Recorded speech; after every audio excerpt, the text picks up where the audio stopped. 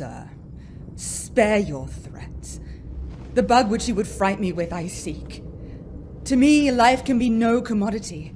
The crown and comfort of my life, your favor, I do give lost. For I do feel it gone, but know not how it went. My second joy, and first fruits of my body, from his presence I am barred like one infectious. My third comfort, starred most unluckily, is from my breast, the innocent milk in its most innocent mouth, haled out to murder. Myself on every post proclaimed a strumpet.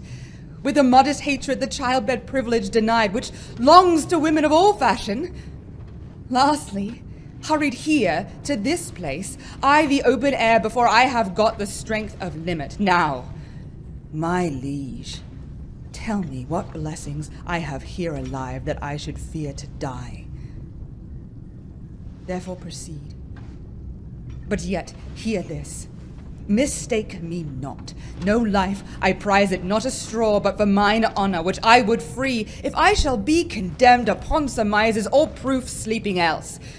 But what your jealousies awake, I tell you 'tis rigor, and not law.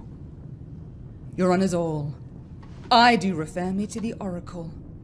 Apollo be my judge.